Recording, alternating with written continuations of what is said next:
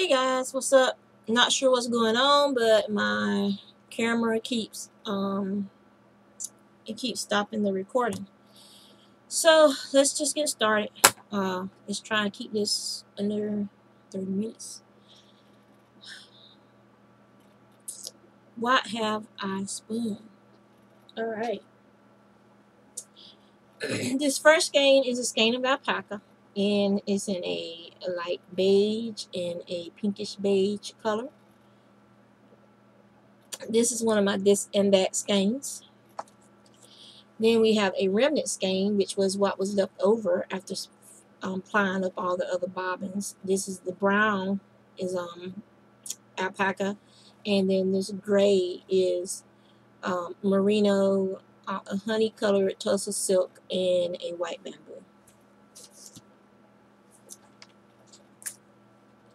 And then we have another this and that skein of alpaca of various colors. All of these are 3-ply. I prefer to Navajo ply, 3-ply my yarns, and this is a 3-ply. That was alpaca, and this one is also alpaca. Then we have, and I don't know if you guys can see the sheen on this, but this is let me see. It's hard to see it. This is merino, tussle silk, and bamboo. And it's very soft. Very, very soft. This one is merino. As you can see, it doesn't have the shine. If it'll focus.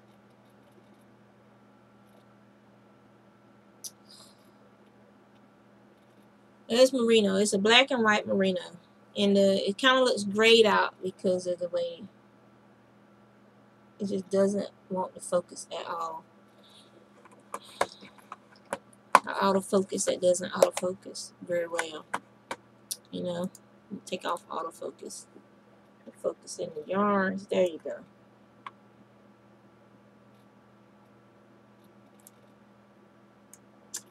I'm going to be blurry in the background, so just, you know, you guys are used to it by now. So, and then this one is the black and white is the black is merino and the white is bamboo.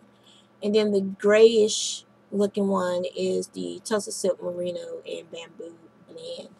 And this one is really soft, really nice. Well, all of them are really soft. Okay, so that was what I have spun up this week. I also did some more dyeing. It's drying right now, so hopefully it'll be dry and I can show it to you guys next week. So let me put it back on autofocus. Works in progress. I have my daughter's blanket, and I only have one more full skein to do of the orchid. I have about a half skein left of the wildfire.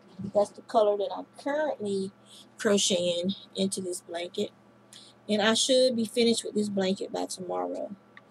Well, I'll finish it tonight. We've been all the ends, so she'll get it tomorrow. Before she leaves for school, probably I just throw it in there. Maybe a wake up call.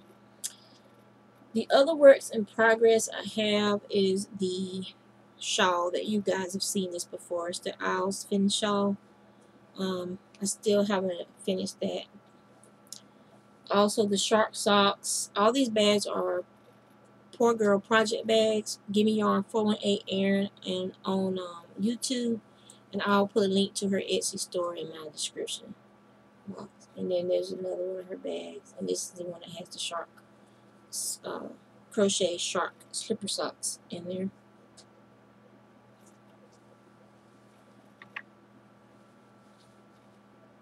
And then this one has my toe of my socks in the opal yarn party.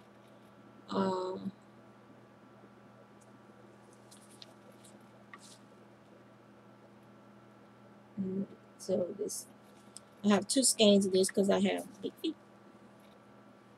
And once I finish the shark socks, Marissa's shawl, then I will be able to concentrate on finishing my knitted socks, as well as some other projects that I want to start working on. Um,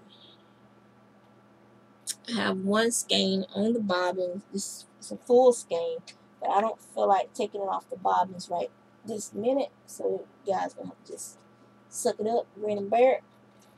And that is, oh yeah, I have finished projects. I have these two dishcloths, and that's my finished projects. That's it. That's it in a nutshell. Right now, as of right now, I will be going to Maryland Sheep and Wool. You'll be able, if you are going to be going to Maryland Sheep and Wool and you want to stop by and say hi or whatever, I will probably be hanging around the Walks Far Acres booth in the main barn. Usually when I get there, I go to the Misty Mountain Farms tent, and I purchase Shetland fiber, and I purchased some dyed merino fiber that is from their farm. That's what I usually do when I first get there, and then from there I head over to, well, I'm not going to be doing it this year because I'm not buying any fleece, but I usually go over to tent. I think it's barn 3 or 4, where there's these ladies from Lancaster, Pennsylvania, and they have these awesome border Leicester fleeces. They're very clean, very well skirted fleeces. So and they're very affordable fleeces. You can spin them from the lock, or you can get them processed. You can use them for doll hair and stuff. They're beautiful, beautiful fleeces with gorgeous crimp. So yeah. And then from there, I usually go down to Barn 1 to look around, because in Barn 1, that's where I buy my spindles from Jim's Turnstiles. I go over just to look at the golden spindles. I have yet to buy one of theirs. I look at the Jenkins spindles and the Spanish peacock spindles. And then I go over to Walks Far Acres, and I pretty much hang around with them most of the time I'm there. Meet up with my friends, go eat, and get ready to leave, stuff like that. So that's usually what I do at Maryland Sheep and Wool. I know a lot of people go there to buy yarn. I don't need any yarn. So, and I'm not a sock fanatic. I have yet to find the joy in knitting socks. Put it like that. That could change, crafters, one day it might be like, bam, I love socks. I love knitting socks, but it hasn't happened yet. So yeah, I'm definitely going to be at Maryland Sheep and Wool unless something comes up. Podcast I follow. That's something I wanted to add today. I was going to tell you guys. On Ravelry, I follow the Thank God It's Finished podcast, which is Aaron's podcast. I follow the Two Tangled Skeins podcast, the Turbo Knitter, Knittables, me and my dog and some yarn, the Knit Girls. Let me see. Dramatic Knits, the Knit More Girls, Cheapest Podcast, Never Not Knitting, Pinhook and Needles, the Crochet Podcast, Knitting in Circles Podcast, Friends of Heartland Knits, Wolf Farms Podcast, and SPK. I forgot what SPK stands for. So let me see. The Sassy Pants Knitter. I follow her. And if I go over to the Knitting Den, if I go over to iTunes, the ones I follow on iTunes are the Knitting Den, Undead Yarns, The Good Yarn Guide, Down Under Yarn, Gentle Ribbing, Sock Bunny Knit and Fit, Anatomy of a Knitting Podcast, The Hungriest Knitter, Round the Twist, Watch Your Swatching Podcast, The Must Stash Podcast, Gnome Acres Podcast, Caffeinated Knitting, 90% Knitting, The Cotswold Knitter, and Stockinette Zombies, and Fat Squirrel Speaks. I also watch another one. Let me see. I watch it on YouTube. There's 2 that I follow on YouTube. One is with Sadie, and the other is Darren and his wife. I I think I probably said it. Let me see. And I need to see if Shespins redid her iTunes thing. What is it? Is